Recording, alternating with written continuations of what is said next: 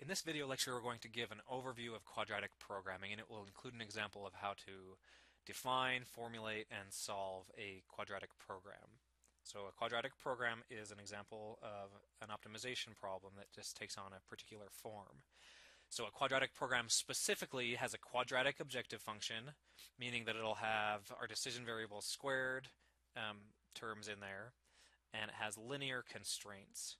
So the QP solver in Matlab is a function called quadprog, and it uses the formulation shown below. So our objective function has to be in this form. We're going to minimize 1/2 times x transpose, where x is a vector of our decision variables, times h. So h contains the constant coefficients that are going to multiply the squared terms and the x1 times x2 terms. And so to get those x1 squared and x2 squared terms, we have to multiply this h 2 times by that column vector x. Then we have the linear terms in our model. The coefficients go into this vector called f, so we have f1 and f2 that are going to multiply to define the constant coefficients on the purely linear terms. And again, this 1/2 is just sort of a nuance of the solver, so we need to be very careful with that 1/2 later on when we're formulating this problem, that we make sure that the scalar version of the objective function that we write down will correspond exactly to the matrix version. This will all be much more clear once we actually define a problem and solve it. Our constraints need to be in this form, so we need to define a vector that's the same size as x. That vector will be called LB, and that will contain the lower bound for each of our decision variables. Similarly, this vector called UB will define the upper bound. If we have equality constraints, we'll need to define them. Remember, these are all linear, so we can do this all with matrix algebra. We'll need to define our linear constraints in this matrix A sub EQ and in this vector B sub EQ. So just to clarify what those are, the matrix A sub EQ is a matrix that has as many rows as you have equality constraints, and it has as many columns as you have decision variables. The B sub EQ vector has as many entries as you have equality constraints. So as many rows as you have equality constraints, but it's only one column. It's a vector. Similarly, for our inequality constraints, so this is for equality constraints, and this is for our inequality constraints. So the A matrix has as many rows as we have inequality constraints, and it has as many columns as we have decision variables. The B vector has as many entries, as many rows as we have inequality constraints, but it's a single column, so it's a column vector. So again, this sounds a little bit obscure right now, but this will make more sense once we define an actual problem. So here's an example problem. So a manufacturer has done empirical modeling of their production system and has determined that their production cost is determined by this equation. So the cost is equal to 0.4 times x1 squared minus 5 times x1 plus x2 squared minus 6 times x2 plus 50. So here we have these terms are going to relate to the quadratic part of the objective function. Quadratic. And then these terms are going to relate to the linear. So we're going to put the coefficients here, 0.4 and 1. We're going to build those into our H matrix.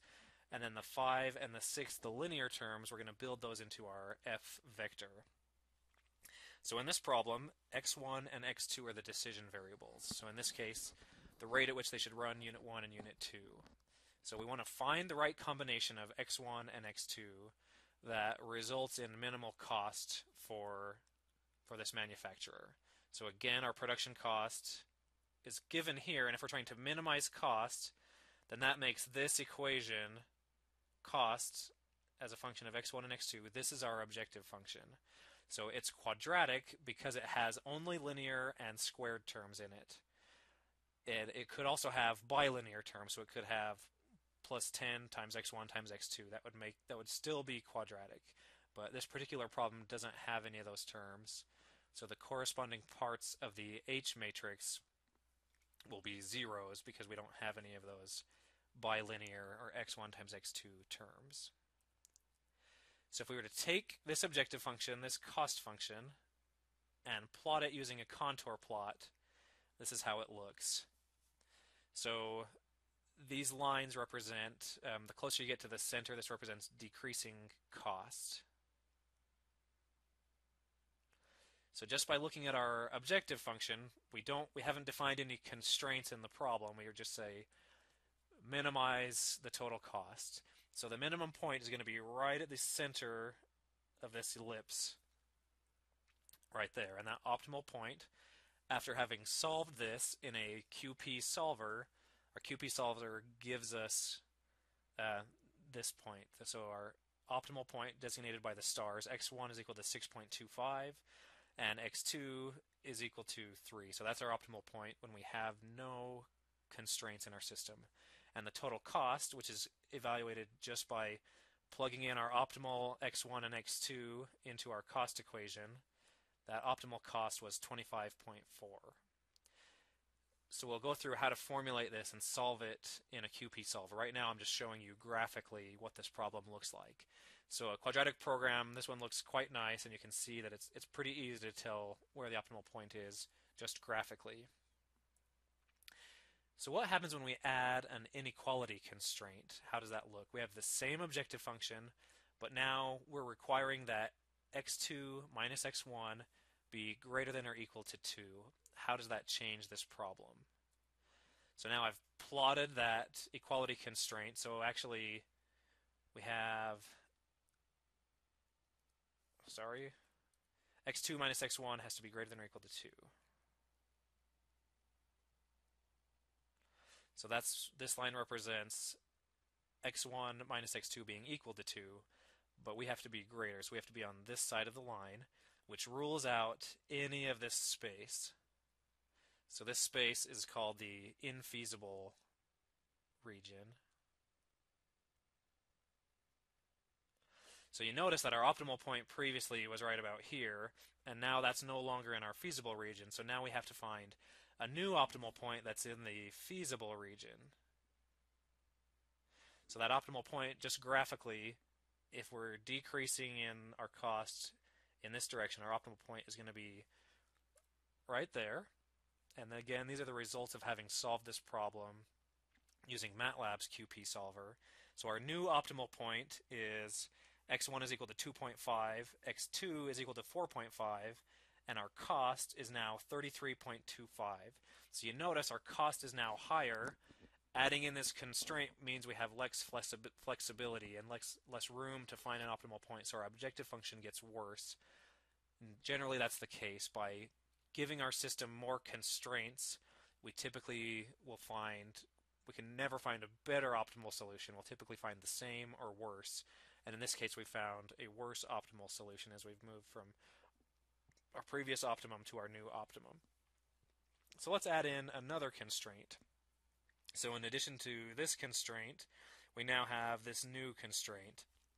0.3 times x1 plus x2 has to be greater than or equal to 8. And we've also put on input constraints. So we're saying that x1 and x2 both have to be between 0 and 10. So let's show the plot. So the objective function looks the same. And now we had this region was ruled out as infeasible based on our last constraint. This is our new constraint line, and we're saying that we have to be greater than that line. So this is going to be the feasible region now. And we've ruled out this region as being infeasible. We also added input constraints where x1 and x2 have to be greater than 0 and less than 10. So that actually corresponds to the region that's outside of this graph. So now our feasible region is just this tiny little section shown right here, and a quadratic program can help us still find the optimal point. And it's fairly easy just graphically. We're seeing decreasing cost going in this direction. So we think our optimal point is going to be right there. So this new optimal point is x1 is equal to 4.62, x2 is equal to 6.62, and our cost is 39.5. So again, we got a little bit worse on the cost because we have a more constrained system. So previously I've just shown graphically what this problem looks like and what points we're actually trying to solve for. And it's important to get a pretty good visual of what your objective function looks like and what you're actually going for in the problem. But that's only possible when you have a few enough decision variables that you can put it on a plot that still makes sense to human eyes. So we had two input variables, which gave us basically a three-dimensional plot once we added in our objective function. And that's pretty much the limit of what we can do graphically. But we understand the basic concept of quadratic programming using that simple two-dimensional example. So if we look at the scalar formulation of our of our QP, our optimization problem, we're trying to minimize the cost given here, and we have these constraints. So these are both inequality constraints. The problem does not have any equality constraints. So we don't even have to worry about adding in equality constraints. And then here we have our input constraints, or our decision variable constraints.